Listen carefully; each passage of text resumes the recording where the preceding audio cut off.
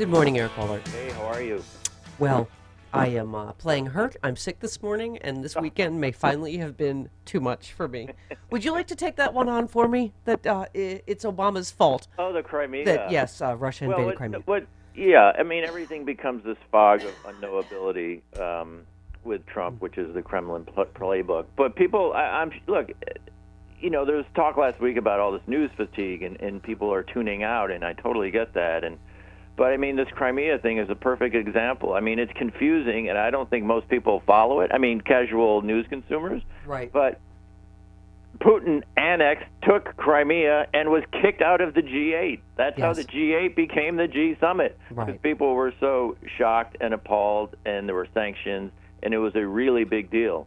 And Trump comes out on Friday, and he says, "Why is the G7 not the G8? Yeah. We should have Russia back in." And then, I guess a couple of people mentioned, well, I think Crimea was the reason they got kicked out, and the spin is that, what did he say? He let it get away or something. Is that how he phrased it? Whoops. Yes, and apparently... While he was sleeping, Crimea slipped away into the hands of the Kremlin. Oh, and also he's Putin's worst nightmare, and Putin really wanted Hillary to win. You heard that one this week. Okay. Well, look, but I think the larger important picture that I think people do understand, that virtually everything Trump does, you can certainly make an argument for a lot of domestic stuff, but literally everything Trump does on the international front is to benefit Putin, and to try to get Putin back into the G8, or at the same time just basically blow up every American long-standing relationship with Germany, with Great Britain, with Canada. I mean, this is a joke. As Paul Krugman, pointed out over the weekend, what's so important to understand is that all these crises that Trump is creating are for non-existent issues. Yeah. I mean, these are things, the flood of immigration. Well, it's down. Is it a 40-year low? This trade war, even Republicans, they're doing it in their cowardly, muted way, but it's hard to find any other quote-unquote policy issue the Republicans have pushed back on, because obviously tariffs have not been a Republican policy initiative for half a century, but they understand it is going to hit the red states the hardest. So even they are just completely bewildered, and nobody can explain why he's doing it other than to blow up U.S. relations with our closest ally. Well, right. I mean, how much more, like as I said earlier, Eric, in the open, does the treason have to be? You wrote a piece, Republicans blast Trump for siding with Russia against our allies. But, even using the word blast, it's like, well, sure, they say something, like John McCain, or I guess you quoted Ben Sass, but they're not going to do anything, right? And it's the same, it's basically the same guys over and over. And I say guys because there's one Republican leader in all of the Republican Congress. So it's the same guys over and over. Everyone else is scared to death. And it's just astonishing to watch, what Trump did in Quebec over the weekend. Clearly did not have the guts to confront anyone about trade. So they paper over this final communique, this final statement, and then he gets on a plane and concocts this cover story that he was offended by Justin Trudeau. Yeah.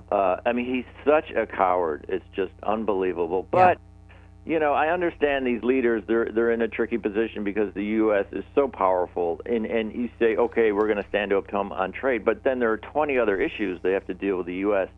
But everyone is trying to coddle him, whether it's the media, whether it's the Republican Party, whether it's international leaders. And at some point, people, the emperor has no clothes. And we are just begging for people in influential positions of power to say so in public, because that's what it's going to take. Well, thank you. You tweeted it's way past time for powerful players on the international and domestic front, including media, to speak plainly.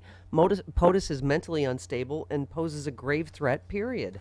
And I feel like this weekend put it in such stark relief, didn't it? I mean, it did. And you said it, as you do, Eric, you often speak for me. You tweeted there are two pressing storylines about Trump that should dominate coverage every day. He is a pathological liar and likely mentally unstable. Incredibly, the D.C. press dances around both. Both. Not just one, but both. And Jay Rosen, NYU journalism professor, had a great tweet over the weekend, and he was pointing out, the disdain for science, the attack on the press, waging war with our allies. all these things are part of a bigger, frightening picture, but the press treats them all as these isolated incidents. And my point was, the press is so afraid of connecting these dots, because when you connect these dots, the picture that emerges, as we all know what it is. This is just undemocratic, authoritarian, radical. Now we're learning more and more about this insane immigration policy. There was a piece over the weekend. Right, and yet it's hard to even describe. They're putting them in cages. Parents are told, we're going to take your kids and clean them up. For a bath. Don't come back. Eric, but that goes to your first point. They've got to cover every story from the point of view that Trump is a pathological liar and he lies about everything. So there he is again this week and go, it's a horrible Democrat policy. I like to stop it. It is a complete outright lie, and they don't state that every time they use the stupid soundbite. Even the fact that, he took questions and nobody asked questions about any of this stuff, right? It's bad. It's bad. And the Canada thing, we kind of laugh and we kind of say, oh, my God, he's picking a fight with Canada. Yeah, we're in South Park. He literally is blaming Canada. Right. But I guarantee, the same, blind followers on Fox News, even though there was within the last year there's polling, what do people think of of Canada? 97%, or something off the chart number of people love and respect Canada. And I guarantee you, if we take a poll at the end of this week, Republicans, it'll just go through the floor, because they'll believe him, because it sounds vaguely plausible that they're killing our dairy farmers with 500% tariff or whatever number he makes up. Yeah. And so I see headlines, Trump says Trudeau, or Trump says Canada is harming farmers and things like that. And it's not until the 8th or 10th paragraph you find out, he just made up this thing. He admitted that he made it up, right? Last time he talked to Trudeau, he goes, look, I didn't know. I just said. We have in fact, we have a surplus. It's just $8 billion. Yeah, $8 billion, not a small surplus, an $8 billion trade and service surplus. But that's what I mean, Eric. Is how do you? This is what I keep saying. How do you report when everything he says? This is a Democrat policy. I'd like to, if they give me money for the wall, I'd be happy to stop this Democrat policy. First of all, he said it's a Democrat bill. First of all, it's not a bill. It is exclusively a Trump administration policy that he just made up. And as you always say about the emperor having no clothes, he's good at tearing things down. He doesn't know how to negotiate anything. He has torn down the Iran deal, torn down the climate deal, torn down the TPP, you name it, right? Like I say, the dreamers. He does not. He thinks that he's this great negotiator and he's going to get these better deals. He's done nothing on any of it, Eric. And why isn't that more widely reported? Yeah, and even the Wall Street Journal editorial page, the right-wing editorial page says today, if Trump has some grand strategy on trade, it's not apparent to anyone. Which goes to your point. He I guess he sees himself as this great disruptor, right? He's going to rip up DACA. He's going to rip up the Iran deal. He's going to rip up the G7 summit as we know it. And it has, again, Eric, we can, there's so many sort of a dark humor, but you go you're hearing all these stories already. A dreamer that was deported, that was killed by a gang. A father who had his 3-year-old ripped away from him, who killed himself.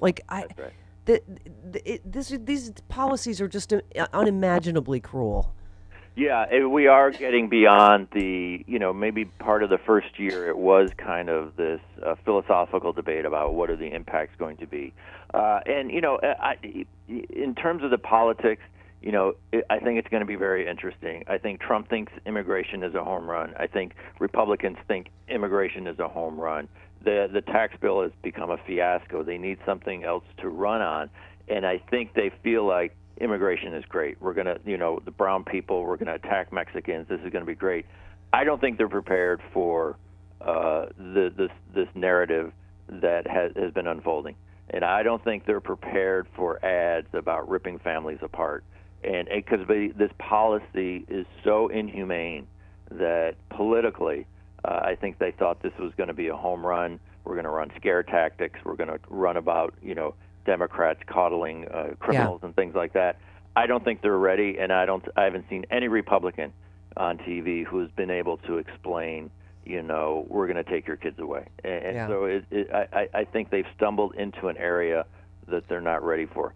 Setting aside, it's completely inhumane. Yeah. Setting aside, it's horrific. This is such an important time for the media, Eric, as you always talk about so eloquently. But, these 3 tweets, you said, so no, the GOP is not the only hugely influential D.C. institution that refuses to deal with Trump honestly. Same goes for the timid media. You said, and by the way, when Dowd won a Pulitzer for slut-shaming Lewinsky, the D.C. press cheered wildly. Dowd wasn't alone in D.C. media when it came to shaming and mocking Lewinsky back then. But they flushed all that down the memory hole because it ruins the press narrative of it's Clinton who hasn't learned anything. I mean, the fact that we're still talking about a 20-year-old BJ instead of the fact that the Obama or the Trump administration is trying to rip away protection for people with pre-existing conditions. Excuse me, and I have one. And starting World War III is not more pressing, right? No, but Maureen Dowd will never pass up an opportunity to write about Bill Clinton and lecture him. But as I was pointing out over the weekend, I mean, there was a big debate last weekend. Bill Clinton doesn't get Me Too. He doesn't know how to talk about it. He's never apologized, which he has. And it turns out Maureen Dowd won a Pulitzer for slut-shaming Monica Lewinsky for a living. She did it for many years. And as you mentioned this tweet, D.C. press thought it was hysterical. They loved it when she won a Pulitzer. My point is there's been a cultural shift, and times have changed, and that was the attack on Bill Clinton last week. But, the pundits, the media, they're immune to all of this. Yeah. They were guilty of some astonishingly bad behavior in terms of how they portrayed Monica Lewinsky, and now they're lecturing people about this. I'm sorry, I just can't. And we're in literally the fight for our lives, literally our lives and our democracy. And this is how we got here. Is this obsession with the Clintons, right? And the other Maureen Dowd point, I joke on Twitter. I think she wrote 147 columns about the Mark Rich pardon, the single bad pardon that that got Bill Clinton in trouble. She hasn't typed one sentence about Donald Trump, who's now going to use pardons to he doesn't know Muhammad Ali doesn't need a pardon. Oh my God! I guess he figured the most famous black athlete in America needs his pardon because he has problems with the law. And basically, obviously, he obviously doesn't consult anyone about anything. Nobody. That was down the list of dumbest things he said this weekend. I'm thinking about Muhammad Ali. It's like, oh my God, really? Doesn't know how to Google. Doesn't know how to do anything. But more importantly, he's obviously going to use certainly the suspicion he's going to use these pardons as a firewall for his criminal enterprise. Yeah. And all the people who lectured us about how immoral Bill Clinton was on a single pardon. Suddenly can't find the courage to take on Trump. Yep. So it's a huge problem. Yep, we're screwed. Thank you, Eric. See you next week. All right, see you next week. Thank you, Eric.